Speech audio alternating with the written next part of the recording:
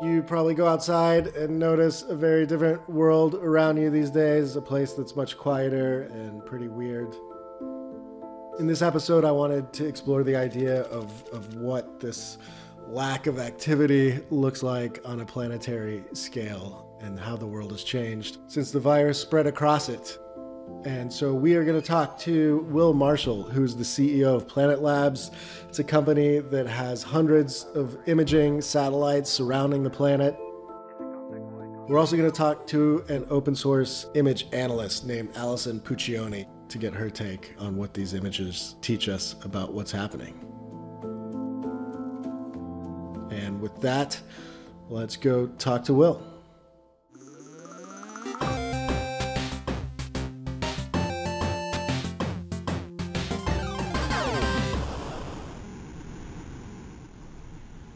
Tell me a little bit about who you are, just for people who don't know Planet and what you guys do.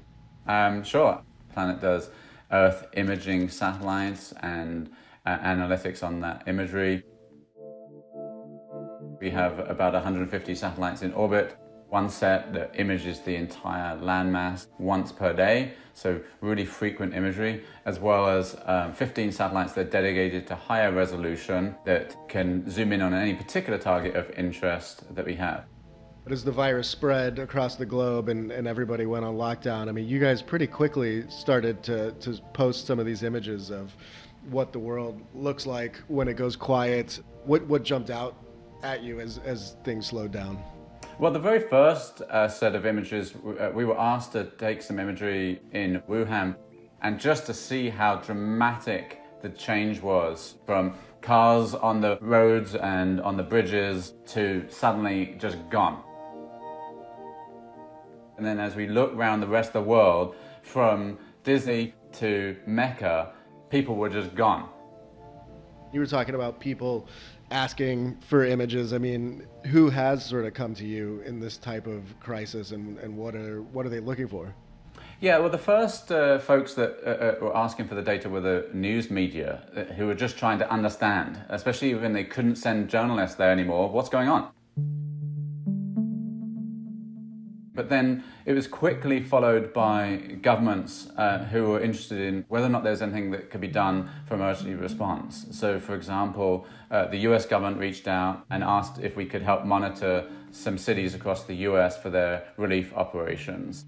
And you guys, I think you were deemed an essential business during all of this. So as I understand it, I mean, you've been able to keep manufacturing. But then more broadly, it looks like some of the like rocket factories have had to slow down a little bit. And I mean, what has been the knock-on effect just to the space industry in general, whether it's launches or satellites? I would say that space is pretty resilient for a couple of reasons. Firstly, it's built very resiliently. I mean, it's a very expensive business and so on. People are very careful. There's triple redundant systems and backups and supply chain management. And so our company, like many other space companies, are pretty robust to weather a storm. So, for example, we operate all of our satellites remotely. We have remote mission control systems that our folks can do from home.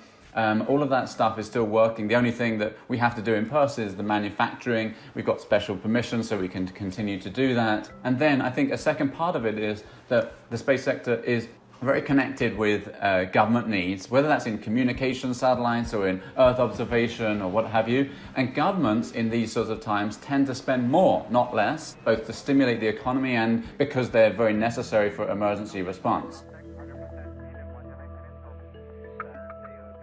I know that you think pretty broadly about humanity in general. And, you know, what has this experience been like? What struck you the most over the past couple of weeks?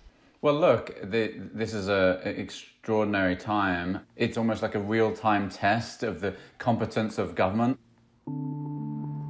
And that's very interesting to see how it evolves, where countries like South Korea get on with testing very quickly and lock down early. They're going to do better than the countries that fail to do those things. And that's not an experiment you want to run at the expense of human lives, but we are seeing it. But then there are some silver lining, and I think that it's important in any disaster to look for those opportunities.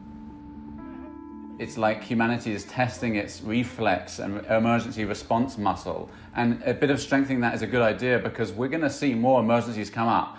Because of climate change, we're going to see many more big-scale disasters happen, whether floods or hurricanes or fires, and we're going to need to be able to respond to them. This is a test of how humans can change their behavior, like stopping flying, like doing much more virtual meetings, like potentially consuming less.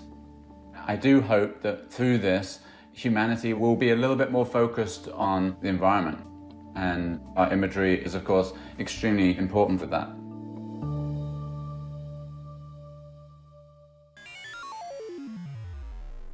You're an open source image analyst. Can you tell us what that means and sort of what you do? So there are a number of different satellites in space that any one of us can get access to. You can call up somebody with a credit card and say, hey, I want an image of this. And I look at those pictures and I try to find interesting patterns of life. I've always been on the more security end of that, whether that means looking for naval weapons in China or low intensity conflict in Africa or even refugee displacement. These images used to be kind of rare and precious and prized and mostly governments. They were highly classified, yeah. These things weren't available at this quantity until honestly the last 5 years. But now you have all sorts of countries that are building their own satellite industry, and we are able to benefit from this sort of emergence of transparency like we've never been able to before.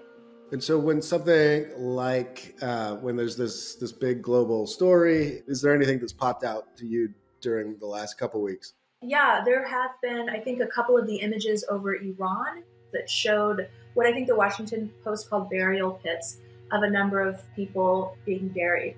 But it is over a cemetery, and they are not really mass graves and they're not really burial pits. What we're seeing is basically a country that had people die in February from a pandemic, and they hastily buried them, but they buried them individually, and they had individually marked graves. So it sounds like part of what you're saying is either some part of the media was either sensationalizing this or just didn't fully understand the context of what they were seeing or like the right way to talk about this. I would just say tread carefully because we're looking at a catastrophe. We're looking at a pandemic, and these are people who don't have a disregard for their dead. They're on the worst days of their lives. In this particular case, is this somewhere that's looked at on a daily basis? So when we need the resolution or the clarity, I guess, to see graves being dug, we need a high-resolution satellite. There used to be literally 5 high-resolution satellites in the early 2010s, and now I've lost count. I think there are 36, 37. So any given point in the Earth's surface, we used to be able to see twice a year, and now we can probably see roughly twice a week or maybe 5 or 6 times a month. And showing sort of what the world looks like when it comes to a standstill in all these places. Did anything jump out at you just because you have such a keen eye for this stuff? Yeah, I'm actually working with a number of organizations who are trying to do a COVID response using satellite imagery. The analytics teams at places like Planet, they are doing metrics. Are people populating certain areas? Really interesting details that can augment municipal information that we already have. And then you can actually do things that allow people to learn whether people are sheltering in place or not. One is cell data records or tracking cell phone data, which has been a very effective tool in showing how people are traveling from their home. In certain countries, the cell phone records are tracking to hospitals versus grocery stores. So if you see that in one county, people are still going to the grocery store more than the hospital, then maybe that means there hasn't been a big outbreak there. Yeah. And yet we have to ask ourselves the ethical question, is this okay right now? If we can track people and potentially put like shelter in place orders in certain regions that could have the potential to save lives, is that more important than someone's autonomy or secrecy? We're in this interesting moment when there's a lot more truth about the world that can be gleaned through data.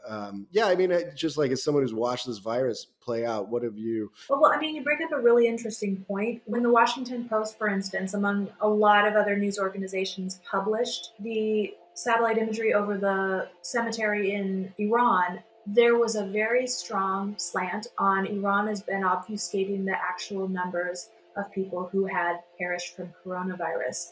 And this satellite imagery shows that there's a fair amount more people that have perished from coronavirus.